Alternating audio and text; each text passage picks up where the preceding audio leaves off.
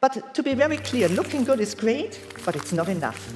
Because at one point you are going to behave, your behavior. First and foremost, your attitude. Your attitude speaks louder than any words, and it speaks before you even open your mouth. Do you approach situations with a positive or a negative attitude? And there is only one person who can make that choice, and that is you.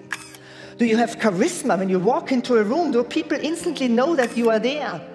How about your morals and your ethics? The choices that you make, especially if nobody is watching. And how about your diplomacy and courtesy? Or back then, 10 years ago, we called it etiquette. Do you shake hands? Do you look somebody in the eyes, or are you on your phone? Did you let a person this morning walk out the elevator first or last? Did you sit down first or last at your table? For you, those are just micro moments. But to them, it might actually matter in that moment and might be a big deal.